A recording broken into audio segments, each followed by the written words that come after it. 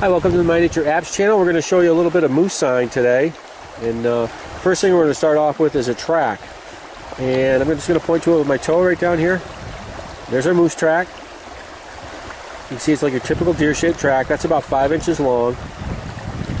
And we're going to come right up this hill right here and show you some moose scat. Moose have been using this area really heavily. There's a lot of willows in here. And right here's our moose scat. Nice pile. This is an old one. Here's some old pellets. But each one of these pellets, these are about 3/4 of an inch long. But they can get up to 1.5 inches long. Maybe about 3/4 wide. Standard size, or not the standard, but the average size is about 1 inch long. And you can see there's scat just all over in here. They feed pretty heavily on these willows. And I'm going to show you this willow right here. We're going to turn right around. And I'm going to pan out. You can see this willow has been heavily browsed. Just the leaves have been eaten right off the tips.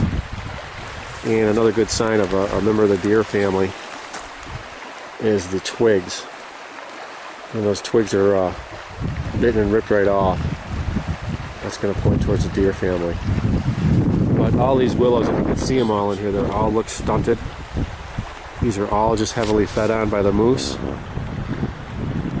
And when you see scat that large, 1 inch to 1.5 inches long, 3/4 to over 1 inch wide, you found moose scat.